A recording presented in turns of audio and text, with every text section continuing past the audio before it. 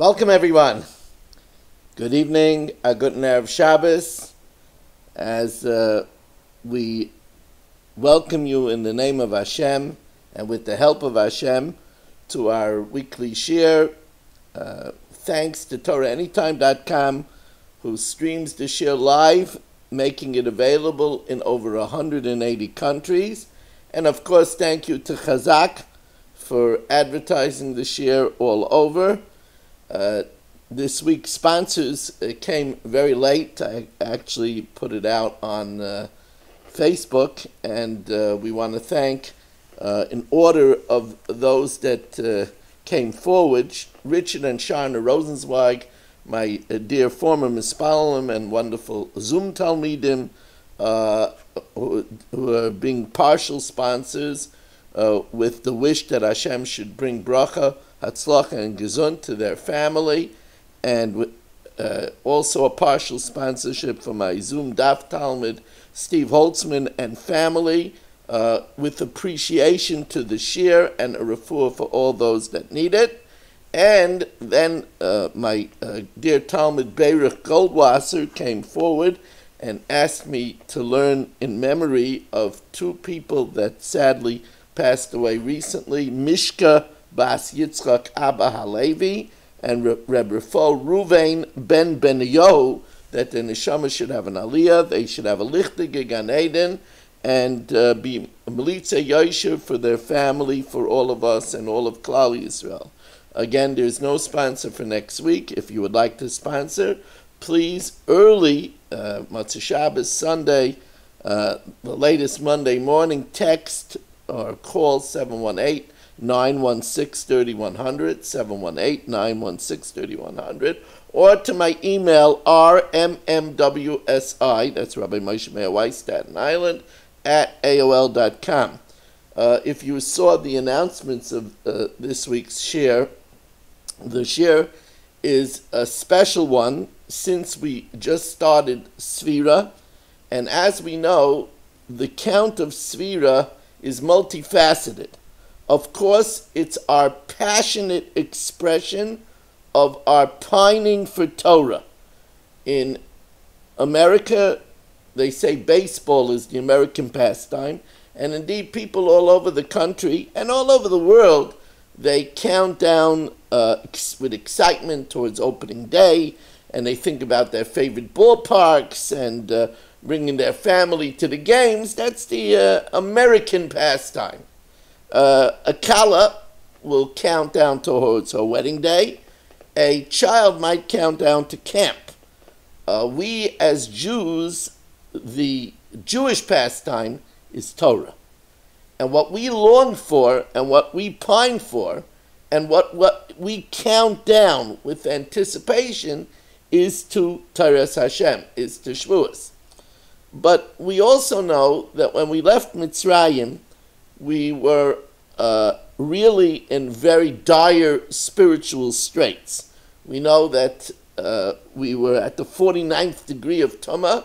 That's why we had to get out exactly Bachatzais, exactly at midnight, because if we didn't, we would have sunk to the 50th degree of Tumah, which would be spiritual ruination and, God forbid, a point of no return. And therefore, we were whisked out, Bachatzais, exactly at midnight. At least we were whisked out from the Shibud Mitzrayim. Physically, we didn't leave till the next morning. But then we did the spiritual climb of 49 days of personal improvement to be worthy to greet Hashem at Har Sinai and to accept the Torah. And therefore, throughout the ages, the days of Sfira were also associated with times of personal improvement and character perfection. And that's why we start learning Pirkei Avos at this juncture. Because as the world begins to blossom and the trees once again come to life, we also try to blossom and to perfect ourselves as best as we can spiritually, since in this fabric of time there was that climb to improvement from the very low state that we were in at Har Sinai, at when we left Mitzrayim, to our spiritual zenith at Har Sinai. Therefore, since they asked Reb Chaim Vital, how could you tell a person's character? And we would think, from the number one Talmud of the Arizal, we would think that he would offer us some kind of a mystical answer. Well, let me look at your forehead, let me read your palm, let me peruse your ksuva, bring me your mezuzah. But none of the sort. Rav Chaim Vital said, let me see how a person treats their spouse, and that's how I can tell you their character. Because the whole kaleidoscope of personal midos, from temperament to patience to attention to warmth to laziness, greed, selfishness, self-centeredness, is all comes to play in one's handling of Shalom Bayis. And therefore, today's shir is going to be a special one-time shir, I believe it'll be one time, on the subject of Shalom Bayis. Now, this is a matter of tremendous importance. It's not, one aspect of life. There's a famous Gemara in the 6th parak of Yevamos. The Gemara says, Hashari b'loi isha, if somebody lives without a wife, Shari b'loi simcha, they live without happiness. Shari b'loi toiva, they live without goodness. Shari b'loi bracha, they live without blessing. And Shari b'loi shalom, without peace. Now the Steipler Rav, Zechetzadim Koshel Rachas Chusu Yogan Aleinu, was asked an interesting question. He says, is it only somebody that lives without a wife? What about somebody that lives without Shalom Bayis? So the Steipler Gain said succinctly, the Gemara doesn't mean only a bachelor. It doesn't only mean a single, a widow, a divorcee, a widower. It also means somebody that's living without tranquility. Because without tranquility, that's like living without a wife. That's like living without a husband. And the result is there's no simcha, there's no taiva, and the Gemara says the very, it has such a ring of finality, is shari b'loi shalom. I told you once in this shir that Reb Shlomo Mibabov, who was a great champion of Shalom Bayis, said there's only one place in the entire Torah where it says loy toiv, it's not good. Because we understand that the Rabbeinu Shalom said, V'yares kol asher asa, he saw everything that he made, v'hinei toiv ma'id. It was all very good. Everything is good. That's an explanation of the unusual Gemara. The Gemara says that if a person says Hallel every day, harihu mecharef umegadef. If a person says Hallel every day, he is committing blasphemy against Hashem. And that's a very hard Gemara to understand. I mean, Hallel is Hoidul Hashem ki tov ki lo'elam chasdai. Memizrach shemesh ad mevayai, from the time the sun shines until it sets. Mehulal Shem Hashem. Hashem's name should be praised. I mean, how could that be blasphemy? But the answer is that Hallel is for open miracles. If a person says Hallel every day, that means she's implying that Hashem needs to make open miracles all the time in order to plug holes and problems in creation. That's blasphemy. Hashem's world doesn't have holes. It's perfect. He doesn't have to make open miracles. Everything was already seen from the beginning. Whatever the world needed, Hashem created. Ein kol chodesh tachas Hashem. There's nothing new under the sun. Right? Hashem is mechadesh b'chol yom tom and maaseh bereishis. Hashem, who is Yodea Hasidus, he knew everything that would be needed. So to imply that Hashem has to constantly make open miracles in order to solve unforeseen problems, there's no such thing as an unforeseen problem to the Rebbeinu Shalom. That's blasphemy. That's machav. So the world is good. But the Baba Rebbe said, there's one place where it says Lo Tov. Lo Tov heyos ha'adam levado. It's not good for man to be alone. That's not good. And therefore, the subject of Shalom Bayis is one that our very peace is at stake.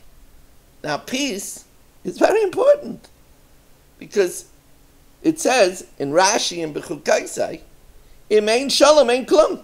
If there's no peace, there's nothing. That's why we make a bracha, the longest bracha in davening. You know, people don't realize what the longest bracha in davening is. They start thinking, what's the longest? The longest bracha in davening is the bracha that we make on the sun. Baruch atah Hashem Elokeinu melech haolam yoytzer or uvorei choshech oiser shalom uvorei hakol, and it extends a long time, right? We say Tizbarach Tzarenu, we say Kadosh Kadosh Kadosh, all the way to Kel Baruch Nimas until we say Baruch atah Hashem yoytzer ha'ma'oros. But when we thank Hashem for the sun, you know, the sun picks up people's spirits. You know, here in the Northeast, we've been having some really sunny, nice days. And you go out, and just going out in the sun, it lifts your spirits. So in that bracha we say, what's the bracha? Yoitzerar uvarei choshech, oiseh shalom, Hashem makes peace, uvarei hakol. And it's explained, why is next to shalom, bari hakol, he creates everything, because shalom is equal to everything. Im ein shalom ein klum. As Rabbi Wein once interestingly said, you go to a store like Costco, and they don't give you bags. If you don't have bags, how are you going to take the stuff home? Shalom is the bag to carry everything. As it says at the end of Shas, the last teaching is in Shas, in Masechtas Uksin, is Ein Keli Marzik Bracha, the utensil that stores blessing, Ela Shalom. That's peace. Now, some people will say, well, it's not in the cards for me. It's not in the cards for me. I didn't luck out. Or I was too young when I made my choice. And it's already too late for me. We have to know that you're married, it's bashert. People make a mistake of what it means by bashert. And people say, well, if it's bashert, why did I spend so much time checking out about the shidduch? If it's bashert, it's going to happen. That's not true. If that was true, then you could cross Ocean Parkway on a red light and say, if it's bashert for me to live, the 3 lanes going one way and 3 lanes going the other way, all the cars will get flat tires. Don't do that. You'll become a pancake. Because although things were decided on Rosh Hashanah, but we have to do what's called hishtadlus. We have to make our satisfactory attempt in order to get the blessings that are supposed to come. And therefore the same thing is true, even though 40 days before the creation of the embryo, a bas kol goes out and says that this bas ploini leploini, this person is supposed to go to this person. If a person doesn't date, they sit on their easy chair and say, look, I got a bashert, it's going to come to me through the window. That person is going to die a bachelor. You have to make your ishtadlus. So then what is bashert? Bashert is for afterwards. The one that you end up with, most of the time, over 95% of the time, the one that you end up with is the one that you were supposed to have.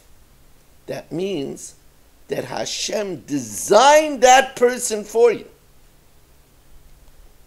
And that means that if we live correctly, then we could have great happiness. Because that's Hashem made that we should be happy in our marriage. This is taif. Matzah isha, matzah taif. Right? That's what it says. You find a woman, you find goodness. Now, this is especially true when a person has good children.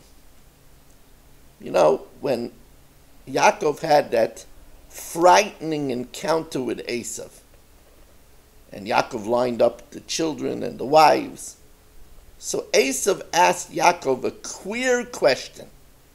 He asked Yaakov, Mi eile loch? Who are these to you?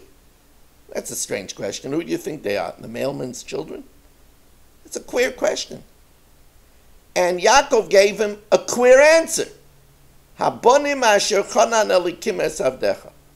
The children that Hashem graced to your servant. These are my children. But Esav didn't only ask about the children. He asked about the 4 wives. About Rachel, Leah, Bilhah, and Zilpah. So one of the Gedolei Admorim of yesteryear says an amazing pshat. When Esav said, Mi eile loch, he was hinting, Eila, Aleph Lamed Hey, is the same letters as Leah. And he was saying to Yaakov, Mi Leah loch. Remember, we were twins, and Rachel and Leah were twins. And they said the older one is for the older one, and the younger one was for the younger one. So Esav said, I was supposed to get Leah. What are you doing with Leah? That's what he meant by Mi eile loch. Mi Leah loch. You weren't supposed to get Leah. So Yaakov turned to the 6 Shvatim. Remember, Dinah was hidden in a box. But he turned to the 6 Shvatim, the Ruvain, Shimon, Levi, Yehuda, all the 6 Shvatim that he had from Leah. And he said, Abonim asher chanan elikim es avdecha. If Leah was not meant to be for me, would God have given me such 6 beautiful children? When you have good children, that's a sign that it's bashet. That's a sign that it's meant to be. Now, there are people out there that are wondering, okay, Rabbi Weiss, but I'm in a second marriage. What you said doesn't seem to apply to me. The whole discussion doesn't seem to apply to me. Because I don't have children from my second marriage. And you can't say that a bas kol came out and said that we were meant for each other because it's a second marriage, not a first marriage. So the Gemara addresses a second marriage also. And the Gemara says, Zivig sheni lefi masim. Second marriage is according to your behavior. It's very important to understand. The Rabbeinu Shalom gives us a second marriage according to what we've earned in life. So if you think that you're living a good life, so then you could be assured that the Rabbeinu Shalom is giving you good. However, I must tell you, and this might be a little bit of a downer, marriage to be good is not natural. There are things in life that are natural. But marriage is not natural. It doesn't come just by itself. A person has to work very hard on a marriage. So first of all, we must know that every day the Yetzer Hara attacks us. Yitzrei shel Adam miskaber olav b'chol yom. A person's Yetzer that tries to mess them up prevails upon a person every day. Now, in what area? So here we have a big clue. The Yetzer Hara attacks. The Yetzer Hara is selective. And the Yetzer Hara attacks where he could do the most damage. And that's based on the famous statement from the Chavetz Chaim, who says that the Yetzer Hara is not lazy. The Yetzer Hara is not lazy. He's up before us telling us not to get up. He's up all the way at the end of the day, fresh and vital, telling us not to go to sleep. Yetzer Hara is not lazy.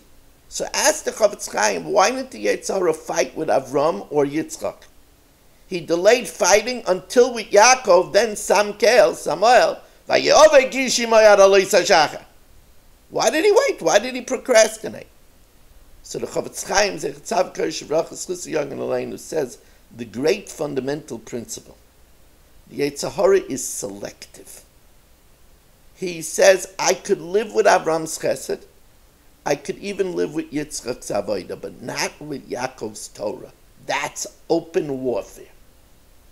And therefore, people say, I don't know, I get along with everybody. I can't get along with my spouse.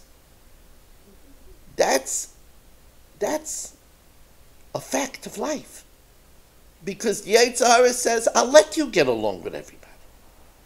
It's like the child that tells the Rebbe, it must be my parents.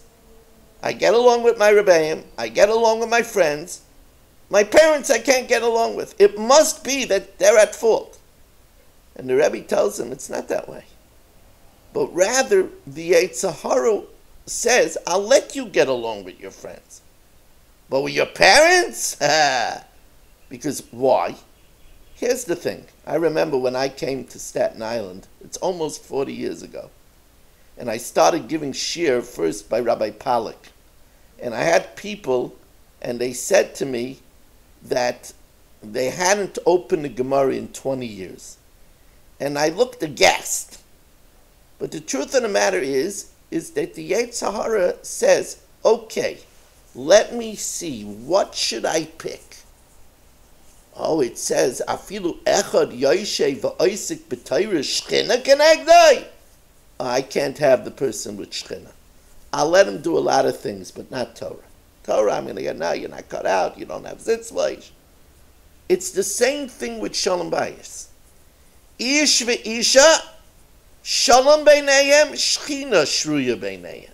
That's why the yud of the ish and the hey of the isha converge, and you give you ka, the Shem Hashem. And ka is a special name of Hashem because the Gemara Menachos says, Ki b'ka Hashem tzurei lamim. With the ka, Hashem created two worlds. With the yud, he created olam haba. With the hey, he created olam hazeh. So the yud of the ish and the hey of the isha converge in order to give us shtei shulchanos. So the Yetzer Hara says, no, that I can't have. You could get along with your friends. You could get along with others, even with your children. That's okay. Your husband, your wife, no, that's warfare. And the same thing when a child is growing up. It says, if there's kibbut avim in the house, then Hashem says, Yofa asisi shedarti beinayim. It's good that I lived amongst you. But if not, Hashem says, get me out of here. So the Shekhinah is at stake. So the Yetzer Hara starts up when it comes to kibbut avim. Now, it's very important to recognize this.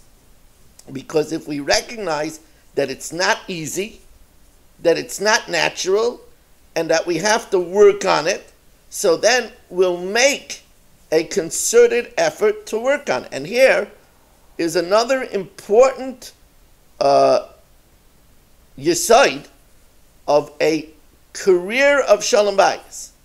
And that is that a person has to have ratzon. A person has to have a fierce will to have Shalom Bayis.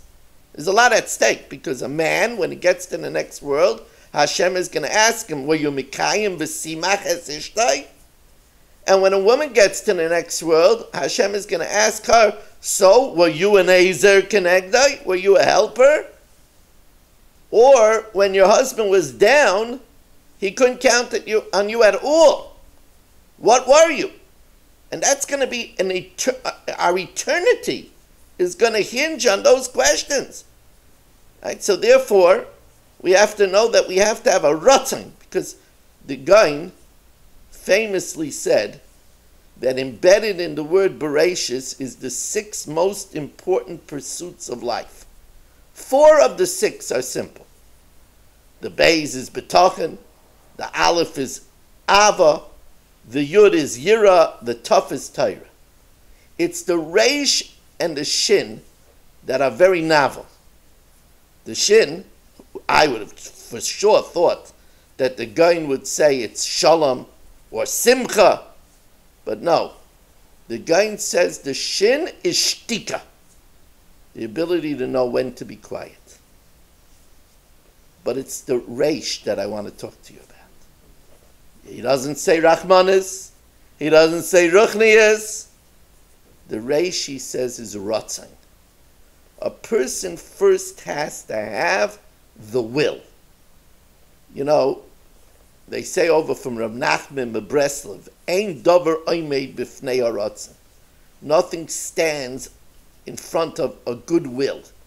And the Gemara tells us, B'derech she'adam roitza leleches malichin oisai.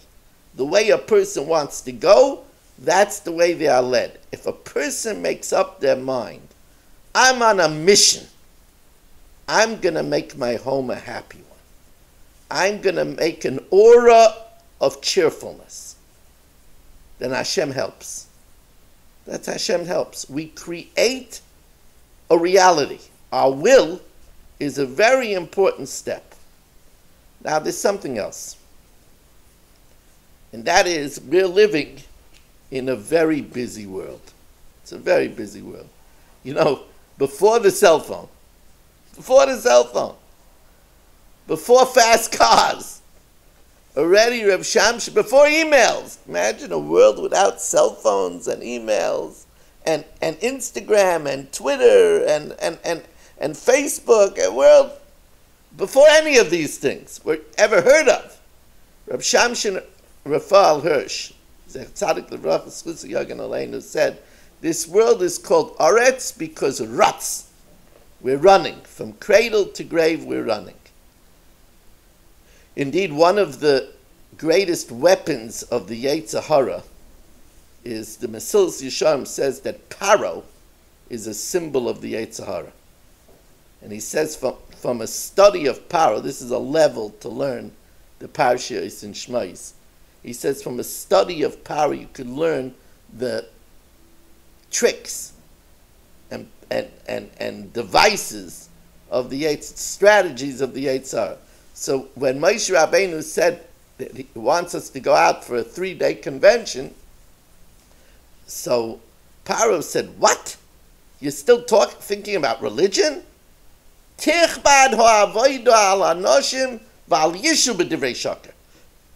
to work harder. They have time on their hand to think. I don't want them to think.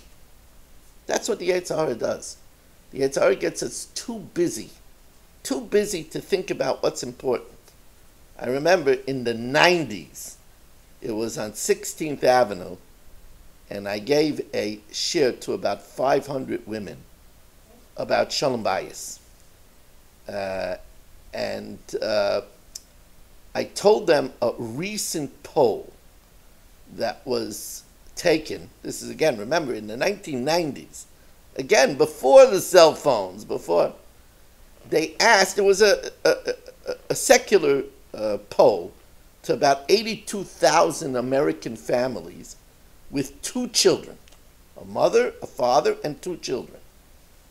They asked, this was, I studied this survey, and this to me was by far the most interesting question. And you know, a survey is as good as how honest the people would be in their answer. And therefore you have to look at a question where people would be comfortable to answer honestly.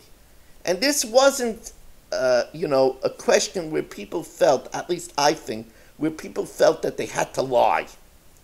So they asked, a week, how much time do you spend with your spouse alone outside of the bedroom? The national average was 19 minutes a week. This is before the cell phone. 19 minutes a week. And I remember that there was a woman in the crowd that said, I remember she said, so much. So much. A younger woman, so much.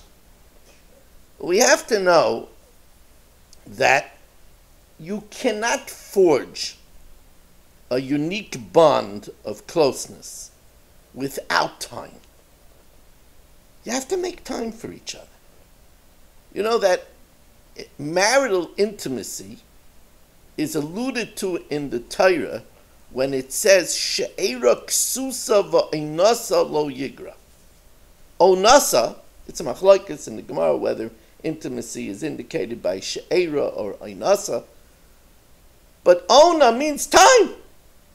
You have to give time. If something is important, you have to give time to it.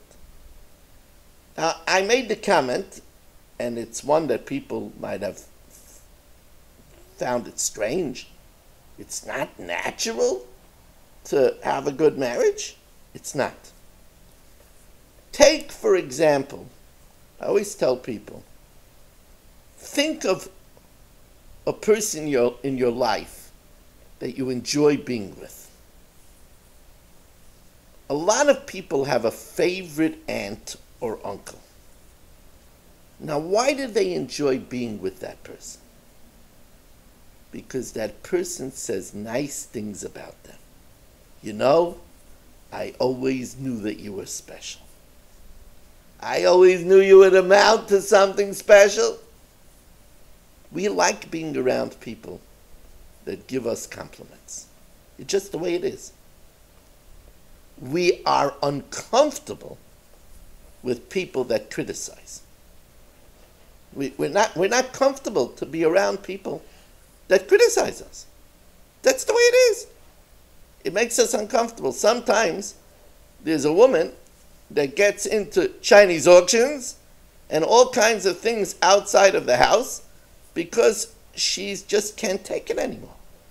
She's always criticized, so they can't take it. But you have to know that it's so natural to criticize, it's not natural to compliment. Let me give you a simple example. It's a simple example. A man comes home, he's walking up the steps, and he has to climb over dirty laundry that's strewn on the steps. This is after a day's work. Then he comes into the kitchen, and the breakfast is still on the table, curled up leftovers of food. There's already a stench coming out of the food. Right? And he comes in, and he said, "What is this? The city dump?" That's natural. It comes right out of his mouth. Or, I'll give you another example. Here's a man, he hasn't been at work, and his wife had it. She says to him, "You know, I'm the laughing stock of the neighborhood. I go into the butcher, they tell me, when are you going to pay your bill? I tried to get into the grocery, but he stops me in front of everybody and he says, please don't come into my store. It's a chutzpah that you could show up owing me so much money." And she comes home after being very, very embarrassed, and she turns to her husband and says, "You know, it's really hard being married to a useless bum like you. How long do you want me to be embarrassed?" All of that is very natural. Very natural. Now, let's look at the flip side. A man comes home and the smell of fresh challah is wafting through the house. He meets his daughters that are ready for Shabbos in matching dresses with pretty bows tied to perfection in their hair. The table is set. Does he wax eloquently? Wow, this is amazing. You know, you're such a balabuster. No, that's the way it's supposed to be. If the bills are paid and there's no collection calls, is his wife saying, "Oh, you're such a provider"? No. I mean, what, you expect that you should be a bum? So there is no incentive to compliment. There is a strong incentive to complain and to criticize when something is missing. So the lubrication that makes a marriage so enjoyable, the words of praise. By the way, this is, people have a wrong idea of what it means in Eishes Chayil. Pia poscha b'chachma. Her mouth opens with wisdom. People think that it means that, and v'soiras chesed al lishoina, and the Torah of kindness is on her tongue. People think it means that she knows how to invite people and she knows how to make people at home at her table. The soiras chesed al lishoina is how a woman makes her husband feel. It's what it says, and I heard this from Rav Miller. Rav Miller said that there was a man that was constantly having stomach pains, and he was constantly burping. Finally, he went to the gastroenterologist, and the gastroenterologist scoped him, and they found many mini ulcers.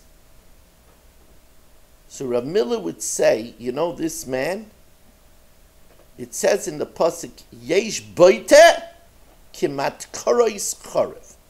There are those that speak, and it's like the stabbing of a sword. Here's this woman. She would constantly nag him. When are you going to do this? Why can't you do that? When are you going to take care of this? Or why can't you be like this? Or why did you do this? And every time she said it, he would cringe. And by the way, sometimes she would be right. But the end result is that his home would be a place where he's constantly listening to criticism, to complaining, and he's constantly cringing. He said, Rav Miller said, Yesh baita, there are those that speak, and it's kamat karas karav, it's like multiple stabbings.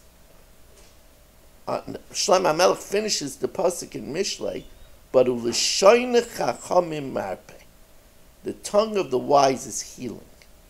A person that says nice things. Now, again, this is not normal. It's absolutely not normal behavior. A person has to take the initiative to say nice things. It's not, a complaint is normal. Why is the soup cold? Why didn't you remember to bring home what I asked you? That's all normal. Compliment, you know, the shopping was perfect. You even got what I forgot to tell you. We're not motivated to say that. It has to be self-motivated. This is very important. Now, it's not just what we say. In the Svardi Ksuva, we don't have it in the Ashkenaz Ksuva. By the way, if you're ever by a chasana and you get called up with the honor of reading a Svardi Ksuva, don't take the honor unless you read it before. Svardi Ksuva is very complicated. You'll break your teeth if you never read it before. But in the Svardi Ksuva, there's a clause that I wish we could add to the Ashkenaz Ksuva. In the Svardi Ksuva, there's a clause, Ana asaber. I will smile. Simple thing. The Ashkenazim don't have this. Ana asaber. I will smile. How important is a smile? There's a Gemara at the end of Masechtas Ksuvas by the Gadol Ador Rabbi Yochanan. Now, if anybody had a reason not to smile, it was Rabbi Yochanan. Rabbi Yochanan buried 10 children during his lifetime, lo yaleinu. Famous statement that he used to go to comfort people that lost children. Dain garma de asiro bir. This is the bone of my 10th child. His last child was scalded to death. He fell into a vat of boiling liquid and he was scalded to death. All that was left was bone. And yet Rabbi Yochanan quoted from the bracha of Yehuda, Yaakov's bracha to Yehuda, Chachlili einoyim miyoyin leven shinayim mechalav. Now the literal meaning of leven shinayim mechalav means that the pasture land of Yehuda will be so rich that the milk from those cows that grazed on that pasture land will be so full of calcium that the teeth will be white in the Shevet of Yehuda. But Rabbi Yochanan says, read it, ulevayin shinayim mechalav. More important is to show the white of the teeth than to give milk. A smile in a home for children is more important than giving them milk in the morning. And we see that. We see that the development of children, when there was happiness around them, is a much different development. Children that grow up in a house where there was acrimony, they're a lot of times scarred. But this ulevayin shinayim mechalav is not only for children that grow up in a home. It's more important to smile in a relationship than milk. That smile, that's why in the Svardish Ksuva it says, Ana asaber. Now, we must know that there are things that we would like to have in our marriage. So in a short marriage year, how can I give you advice to see how the marriage could become more sweeter? So I like to tell over the story that the Baba Rebbe told Chassanim. This was a story that the Heilige Reb Shlomo Mebabav Zecher Tzadik V'Kodesh Bracha Zchus Yagen Aleinu. I used to have a picture of the Baba Rebbe on the wall. It's Hashem. I hope to have it again. He was the Ne'im Sheberebbes. It's so sweet. He told this story to Chassanim. And the story is reputed to be a true story about the Kremera Rebbe, Zecher Tzadik L'Vracha Zchus Yagen Aleinu. And I had it verified that this was a story about the Kremera Rebbe. What happened is the Rebbe visited a small hamlet, a small town. And as a Chassidish man, he wanted to go to the mikveh. So he asked the townspeople, where's the mikveh? So the townspeople said, Rebbe, we're sorry, we don't have a mikveh in the town. So he looked shocked. He says, no mikveh in the whole town? So then he said, what do the women do? They said, Rebbe, they have to travel 30 miles to go to a mikveh. He says, how could there be a Jewish shtut without a mikveh? He said, Rebbe, we're poor. We can't afford a mikveh. We can't afford the upkeep of a mikveh. You know, it's the upkeep to heat it and housing. We can't afford it. So he looked at them and he said, there's no wealthy man in town that could provide a mikveh such a mitzvah? So he said, Rabbi, truthfully, there is one usher, there is one nugget, but he's a miser, he's a kamtzan. He won't give us money. So Rebbe smiled and he says, now I know why I'm here. I'm going to ask him for money. He said, Rebbe, please, no, it's bizyonis, it's bizyonis. He's not going to give. It's a waste of time. So the Rebbe said, listen, you know, if a person gets bizyonis, a little shame, it's mechaper avaynis, it's okay. So the next day, the Rebbe makes an appointment and he comes to this man's house. Now, this man was no dummy.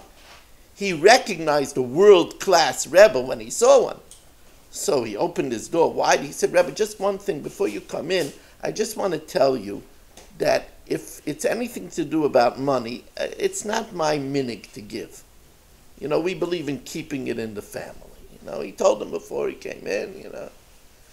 So the Rebbe said to him, you know, the truth of the matter is I came to offer you a bracha. So the man looked surprised and he said, really? Come on in, we have to speak about this. So he comes in, takes him into, you know, his office. It's like, you know, from the Austro-Hungarian Empire, you know, the crimson hangings, the big Queen Elizabeth mahogany desk, you know, fancy cushioned armchairs, you know, the golden ropes alongside the drapes, the sweeping chandelier. He said, Rebbe, please sit down. The Rebbe sits down. He says, now that the Rebbe is offering me a boon, so Rebbe said, not a boon, I'll give you a bracha from Hashem. Yeah, I do need something. So the Rebbe is curious, a man that has all of this, what could you want? He said, well, if the Rebbe is ready to give me a bracha, please give me a bracha that my wife should die. So the Rebbe looks at him and he says, you must know that I'm not in the habit of giving such blessings. He says, the Rebbe's backing out? He says, look, I can't give you a blessing that your wife should die. That's not in the cards. But I could give you advice. Maybe if you follow my advice, maybe she'll die. He said, okay, I'm all ears. So, well, the Gemara says that hanoider ve'ena mishalem, if somebody makes vows and doesn't pay, meisa yishtei shalodnam, his wife dies. So I'd suggest that you should make a very big promise and then don't keep it, maybe she'll die. So the man was all a smile and he said, Rebbe, you're a genius. Now I know why you're such a big Rebbe. You want to give me a suggestion why I should promise? How does this process work? So the Rebbe says, I know exactly what you should do. Go to the shul this Shabbos, and in front of everybody, promise to build a state-of-the-art new mikveh for the city, and then don't build it. He said, Rebbe, I'm going to be in your debt for life. So the Rebbe stays in the town, and the man comes to shul and he asks the Gabbai that he wants to make an announcement.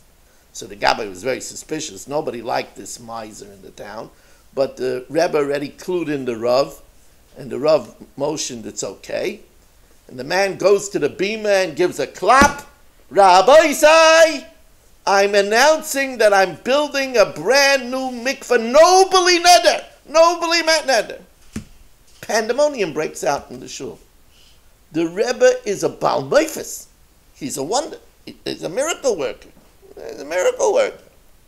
So Motzei Shabbos, already the Shiva Tuvei are here. The 7 people of the city go and run to the house with plans, with pens in their ear, and he sets the dogs on them. And they run and, what are you doing? Why are you here? We're coming about the mikveh that you promised. There's going to be no mikveh. I lied. Do you hear me? I lied. And they start running away from the dogs, cursing him under their breath.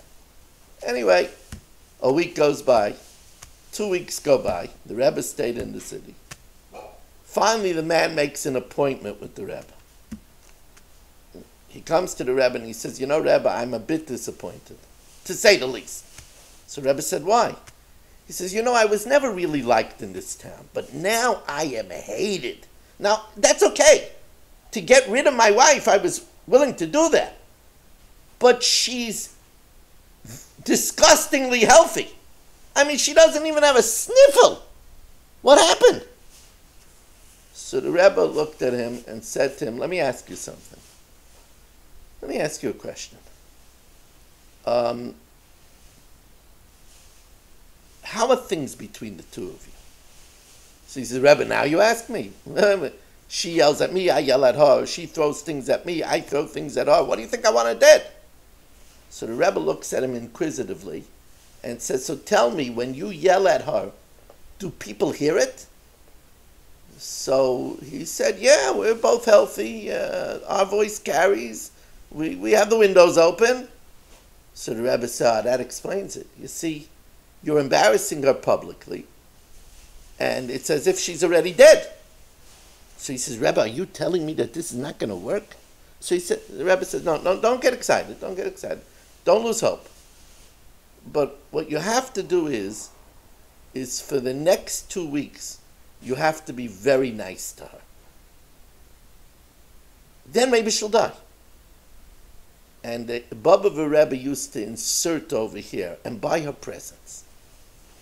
So the man said, Rebbe, there's no other way. He says, no, it's not going to work. He says, okay. 2 weeks later, the man comes banging on the door, banging at midnight. The Rebbe is up learning, and he comes to the door. He says, what's the matter? What's the matter? He said, Rebbe, you won't understand. He said, what do you mean? He said, remember you told me to be nice to her? He said, yes. Well, you know, I was nice to her, and I started finding out she's a nice person. You know, I was never nice to her 2 weeks in a row. I started finding out she's really nice. So Rebbe says, so what's the problem? She's very sick. Oh, my friend, go hurry up and build the mikveh. Now, what's the lesson of this remarkable story? You see, marriage where there's no significant dysfunction. If there's going to be dysfunction, then the normal responses of humanity might not be operating because of serious dysfunction. But if there's not going to be dysfunction, marriage is reciprocal in nature.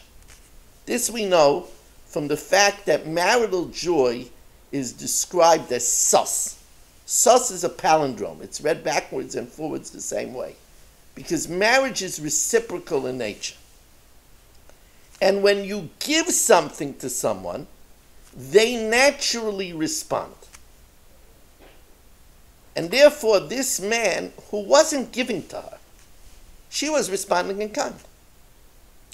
Now that he, for 2 weeks, really worked on being nice to her, she started responding. And she started being a pleasure to live with. So therefore, I coined a rule in marriage. And that is the best way to get something is to give it. And the more you give it, remember, these things don't happen automatically. There's a famous Zettel Cotton. The Zettel Cotton says, this is from the Rebbe Elimelech Milezhensk, Zechatzav Kodesh Levracha, the Heilige people run to his kever. The Heilige Rebbe Elimelech Milezhensk says that in order to change something, you have to do it 40 days in a row. That means if you do it 38 days and you miss 1 day, you got to start from the beginning. And the reason is, why is that? Because it's arba'im yom liyitzira. It takes 40 days to create something new. You think why do you think Moshe Rabbeinu was on Har Sinai 40 days and 40 nights? To create a Ben Torah, you need 40 days. Why do you think that a woman's mikveh is 40 sa? To change from tumah to tara. Why do you think the Mabel that had to correct the world was 40 days and 40 nights? It takes 40 days to change something. If, let's say, a man wants to learn to wake up in the morning and smile at his wife, it has to do with 40 days. 38 days won't cut it. 39 days won't cut it. 40 days. Somebody wants to complain less. It has to be 40 days. 38 days, no good. Create a new nature. But it happens. The best way to get something is to give it. I'll tell you a story that depicts this. It's an interesting story. It's a true story. A man came to me and said that he hears his wife on the phone and she's laughing and it fills him with anger. She never laughs with him. Now, I know this man. So I tell him, I'll make up a name. I tell him, Reb Chaim, when was the last time you laughed? Could I ask you a question? When was the last time you giggled?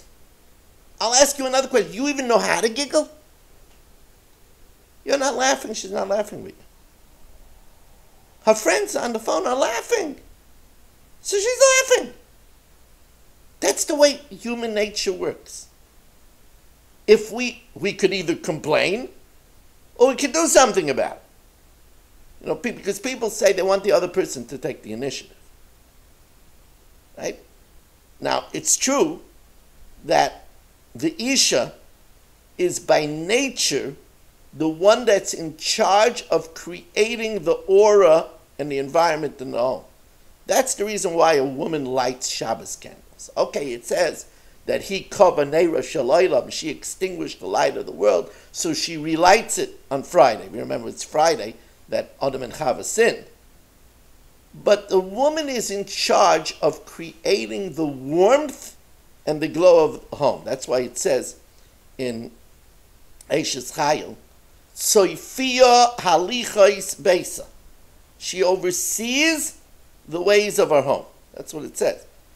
But if the woman doesn't do it, then the man should do it. The man, after all, the man wants to be happy. If his wife is not seizing the initiative, then the man should do it. I remember years ago when I gave my Daf Yomi in the 14th Avenue Aguda. This is before I was giving in the Svadish Shul, when the 14th Avenue Aguda, in its heyday, the flagship 14th Avenue Aguda, where Moshe Sherrod davened all the time.